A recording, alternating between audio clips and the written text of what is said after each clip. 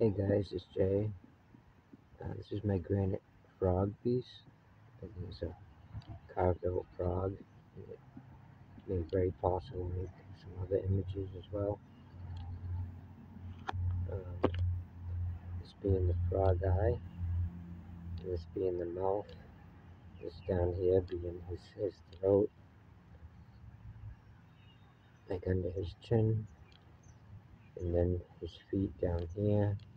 This is his rear with his legs almost in like a jumping, like a sitting jumping position.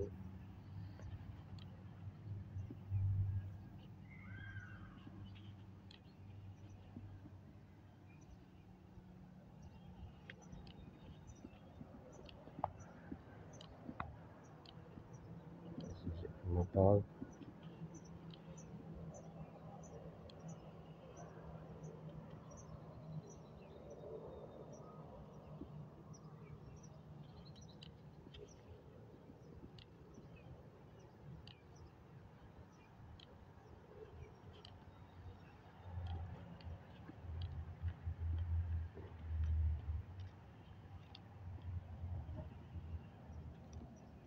It's a good day because it's raining, so the rocks are wet. So you can see a little more of the color in the granite. You can see some of the blues and the grays.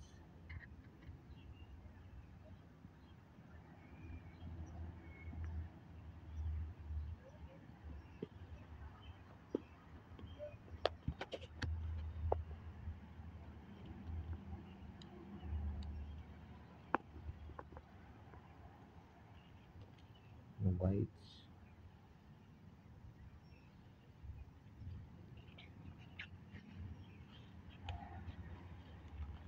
You can see the ripples in the neck right here.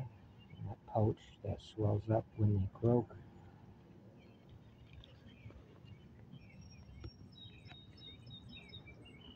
That's kind of what gave this piece away to me, along with the way it's lined up in the sitting position. And then the eye being where the eye is supposed to be. The shape of the head, the shape of the mouth.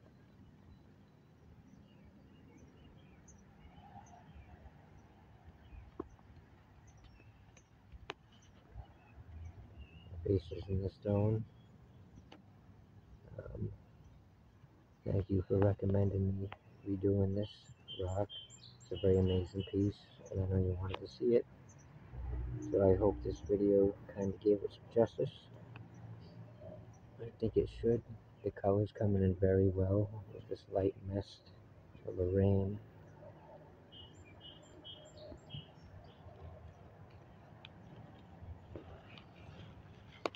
And you can see how it's a very nice granite.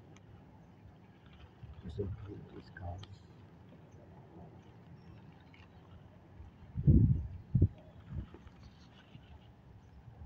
Of course, that's next to this piece.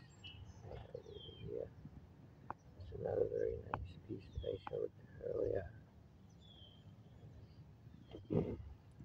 I'll show this piece over here real quick too, while it's wet, because it's just so amazing when it's wet, the color of these crystals.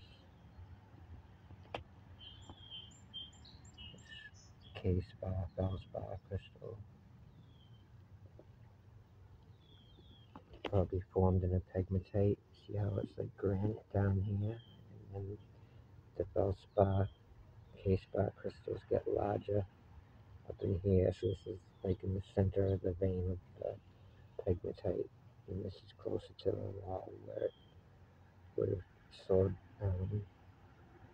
taken longer to cool down, or no, faster to cool down, and then the slower it cools down, the bigger the crystals get.